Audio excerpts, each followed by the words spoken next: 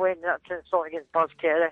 You know, obviously Baz Carey's not really a big name, but I built the fight up to have some sort of, some sort of interest in it. You know, people think of things. What's Baz Carey done to you? Well, you know, obviously, as you can see, he opened the Boxing News this week on the front page. He's got in the blue line. He's got Michael Gomez. He's got a rematch with Baz Carey. Baz Carey's fought everybody, but he's never got that kind of publicity. And the reason why he's got the publicity is because he's fighting Michael Gomez.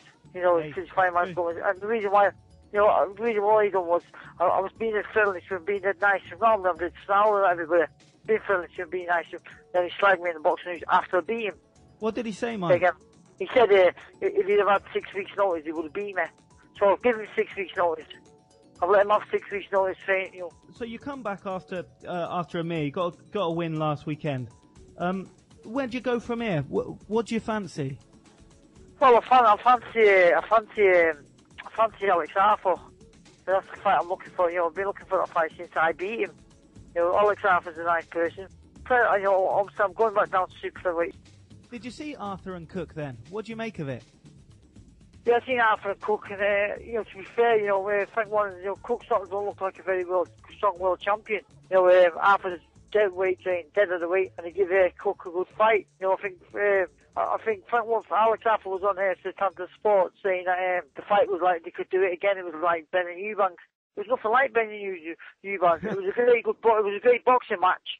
You know, but it wasn't one fan.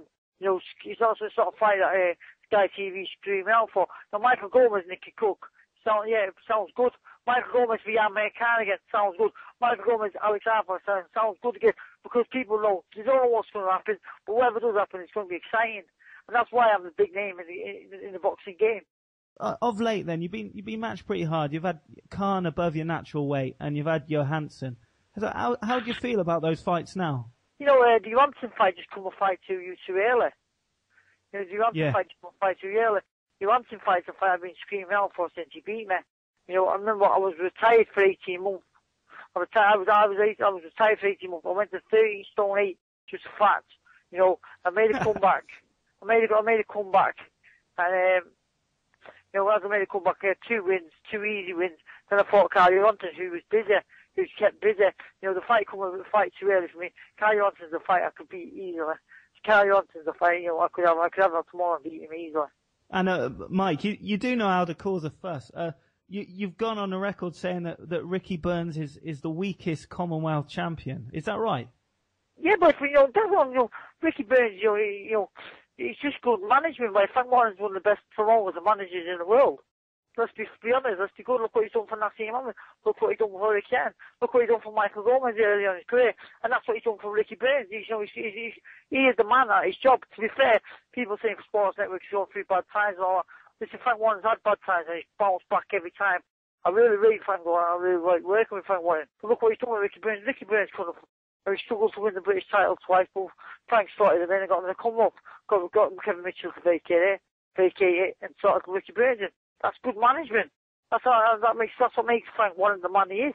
It's true. Did you see Ricky Burns against the Ghanaian Osmanu Akaba? Yeah, of course I did. Yeah, of course I watched the fight. Obviously I watched the fight, been in my weight. I think, you know, Ricky Burns is the man I want. You know, I'd love to fight Ricky Burns. I'll fight Ricky Burns tomorrow, you know, I'm 10 stone. I could make 9-4 within 2, 3, 4 weeks notice. So I'd like to fight that fight, but someone tells me that he's fighting Nicky Cook. He's fighting Nicky Cook? Wow. So I've been told, I don't know how true it is, someone's mentioned that to me. Hey, I've got one for you. He might be a mate of yours, but he's a Manchester lad, and it would be a great local derby. How would you feel about fighting Steve Foster Jr.? Yeah, of course. You know, Steve Foster's a very strong. He's been working on the way to the great fighter, you know. And Steve Foster Jr. is a great fight. You know, he's a massive fight on the 9X, and it's a fight I'm looking forward to. You know, if it comes off, you know, I'm coming to the end of my career. You know, I'm in this career, you know, I will try and get to 50 fights unbeaten, you know. I'll have another 5 fights, you know, without losing. So I've had 50 fights, and, you know, Steve Foster's fitting nicely. It'll be a good money fight. Can we chat about Kevin Murray? For those who don't know him, how long's he been training you? Yeah, he's been training me since, he's been helping to train me since the Khan fight. But he took over, you know, obviously with his input. I was with Bobby Rimmer. You know, Bobby Rimmer's a very inexperienced trainer. I come back after the Carl Johansson fight, and all he kept saying to me was, keep doing what you're doing. You know, when he should have been telling me, you know, move your head, keep your hands up. He didn't tell me nothing. Early on I was moving my head, then I stopped moving my head. Bobby Rimmer should have told me, which he didn't do. And ever since then I went in against a Khan fight. She said it was a mistake. She said it was a mistake. I went in against Khan. I come back to the corner in between rounds. He wasn't telling me what to do. You know, fights are won by the corner. The corner man sees things that the fighter doesn't see. And obviously it didn't help me.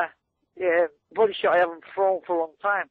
And Kevin's getting me back. Look at me earlier fighting, trying to get me back to my best, trying to get me back to my boxing ability. You mentioned about moving your heads and keeping your hands up. Earlier on in your career, you were a bit sharper defensively. Is that something you and Kevin are going to work on? Well, we're trying to get me back. You know, there's not you can teach Michael Gomez. All he's trying to do with me now, Kevin, is trying to get me back to my best. And I do believe I will finish up champion again. You know, as soon as that belief's gone, I'll be out of this game. How do you feel about the film made about you? Yeah, they're making film of my life story. I'm in the middle of doing the book. I'm trying to finish the book before the film comes out.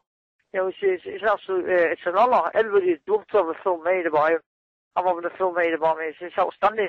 You know, I've seen the trailer of it. It's all going well. I'm in the middle of doing my book and that, so hopefully I should get a few quid off that and I'm able to look after my family.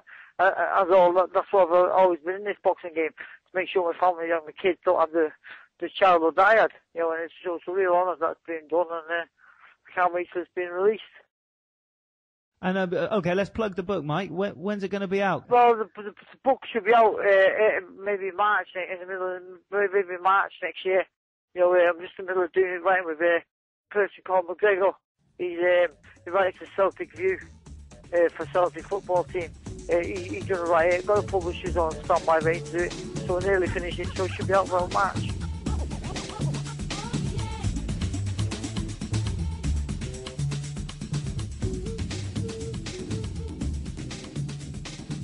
So there you have it. That was Michael Gomez.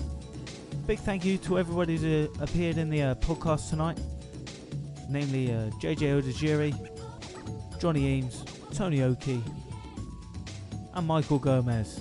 Not forgetting our very own Kevin Taylor. I've been Will Hale, and I'll see you next time.